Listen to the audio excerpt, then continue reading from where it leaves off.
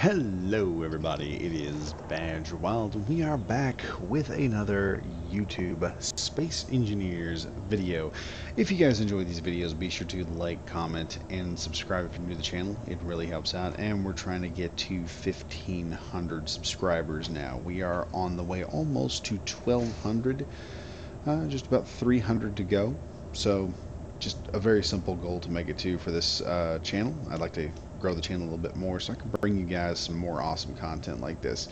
But for those of you that have been wondering what these are behind me, this is the final solution, pardon the pardon the obvious misinterpretation there, to the railgun drone that we have seen recently. Now, I showed off the railgun drone, showed off how powerful it was and how effective it was at destroying bases, and said there needs to be a way to fix this. And Aaron from Last End Gamers came out and said, oh, these things are very strong and very overpowered, so this is the solution to this. So, coming into the camera here, we're going to come up, you're going to see what we have here is a very basic drone. You can see here the way these guys are moving around looking at me.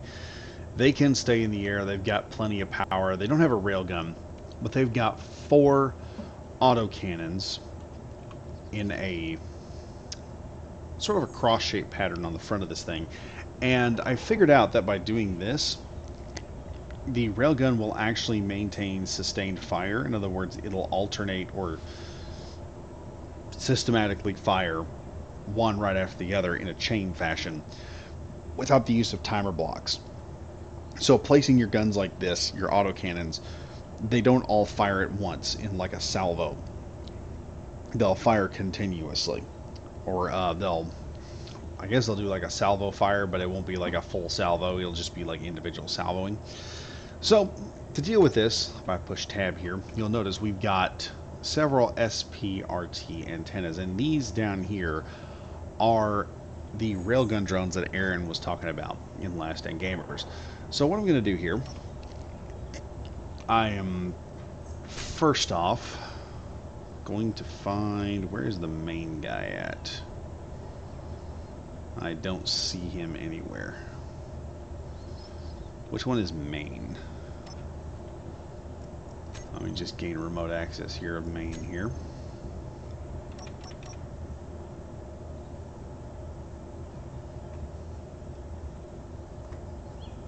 Okay, there he is.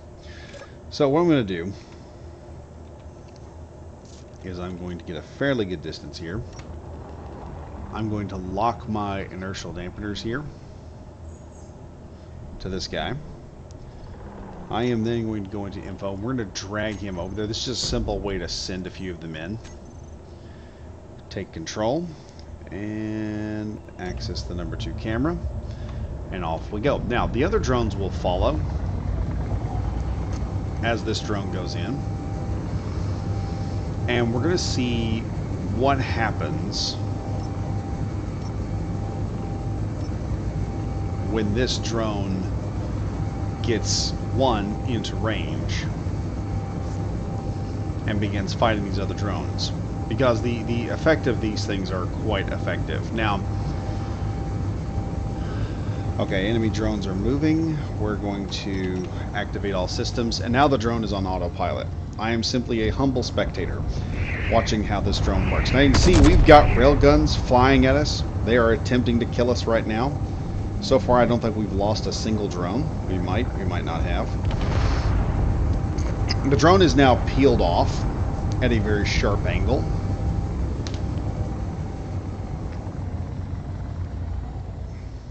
And see, we haven't lost a single drone yet, but they are coming back at him. They're attempting to hit him, but these things are coming in.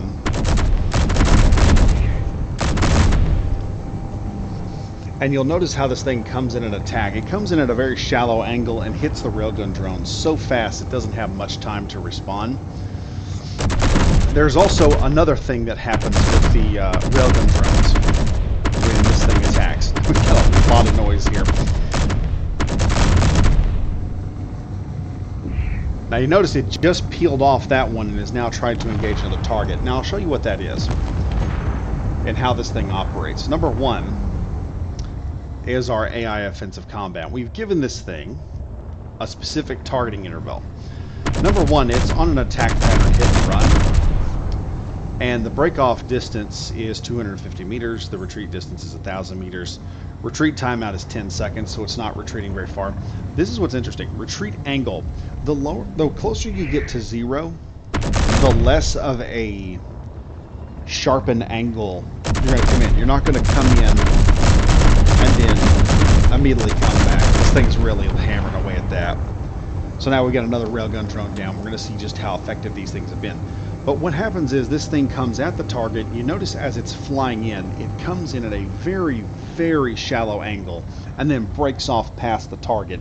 This prevents the railgun drone from getting a decent lock on it and allows it to break past so that when the railgun drone attempts to escape, it just shoots on past. We may end up hitting the ground here because these things don't turn too well.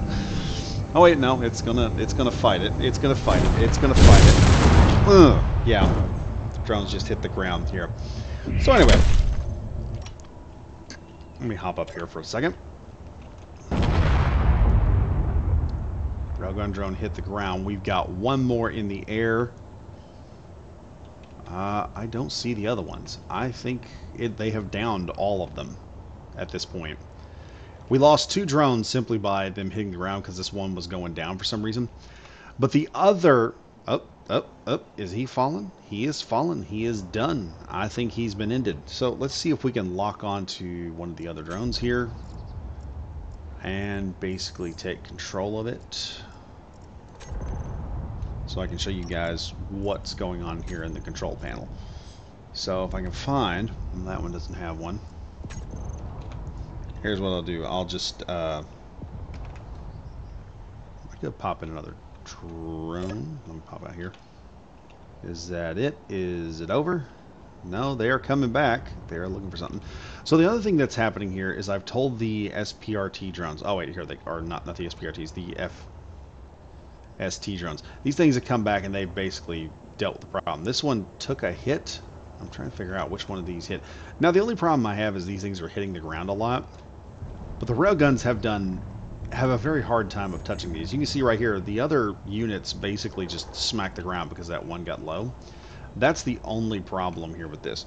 But let me hop in here real fast. We'll go to remote access here to the very closest one that I've got. And I can show you guys what else is happening here since we don't have all the crazy stuff happening. Most of this is happening in the AI offensive combat. And like I said, this thing is coming in at a very shallow retreat angle at about a 25-degree angle, which means the closer this gets to 0, the more shallow it is, and the closer it gets to like a straight line. This thing is basically making a very tiny pull away from the target at the last second, within about the 250 meter range, which prevents the railgun drone from actually engaging. And this is what I mean by, I was talking to some people online in the chat, and I said, yeah, there's some tactics I'm going to use. This is how I've set this drone up to fight back.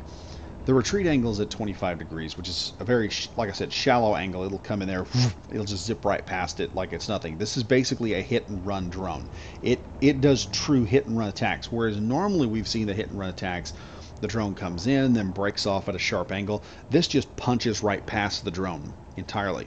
And I think this is the best way to fight fighters, because then this thing hits, it comes in, it breaks off target, and it moves away very quickly. The other thing here is the targeting. I have this thing set to target weapons. The reason being, and this is the thing that I noticed, when I was operating these things and making them fight, let me hop off here. When I was operating these drones and having them fight the other SPRT drones over here at the ore facility, you know, like the aggressors and all of those, and the spiteful aggressor, one thing I noticed was sometimes in combat, when I had machine guns on these drones here, there's one of them right here.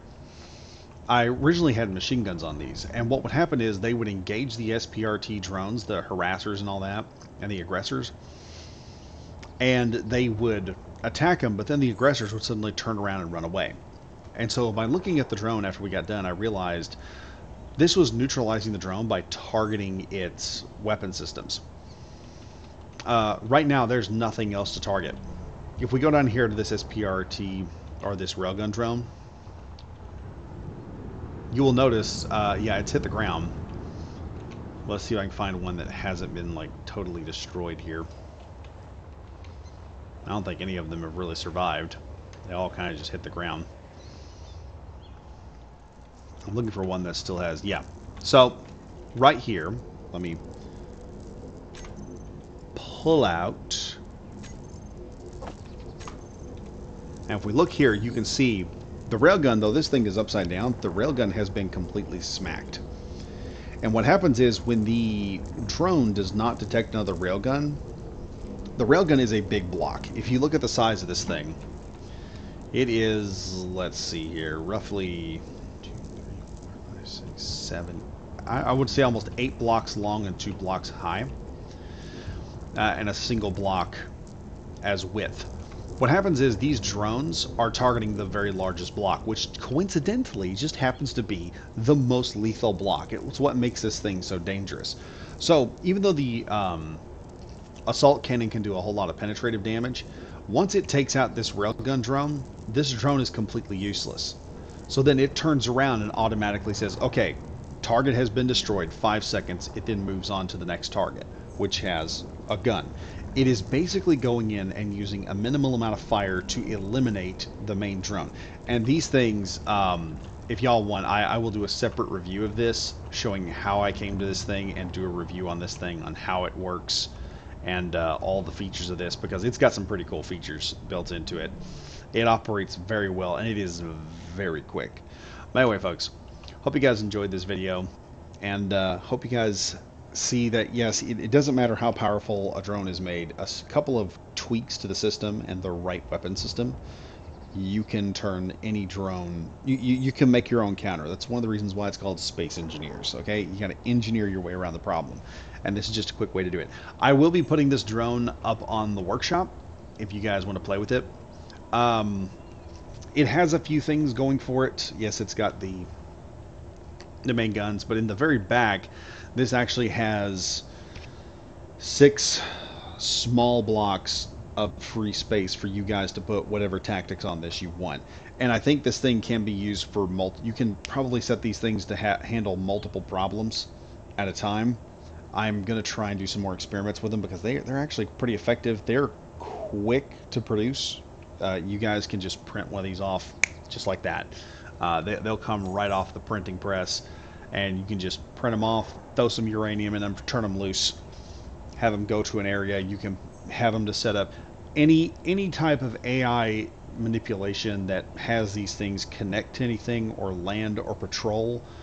You can put into this thing, and there's 6 free spaces to make it work. So it's a lot of thought has gone into this in the past week to make this sucker work. And it's very mean. I'm not sure what I'm going to call it. I think I'm going to call it the Wolfpack drone, because that's basically what it does. They're basically like wolves. They move in fast, and they zip around the target. If you've ever seen wolves attack a moose or something like that, you understand what I'm talking about. But anyway, folks, hope you guys enjoyed the video. Be sure to, again, like, comment, and subscribe if you're new to the channel. It helps out. It boosts the video up. It gets it out there to more viewers, and it helps this channel out. That helps me out. It's the cheapest thing y'all can do to help out the channel, because I ain't got no monetization at the moment. I'm still working on that. So anyway, thank you all for watching. And once again, this is Badger Wild saying stay safe, stay frosty, and I am signing out.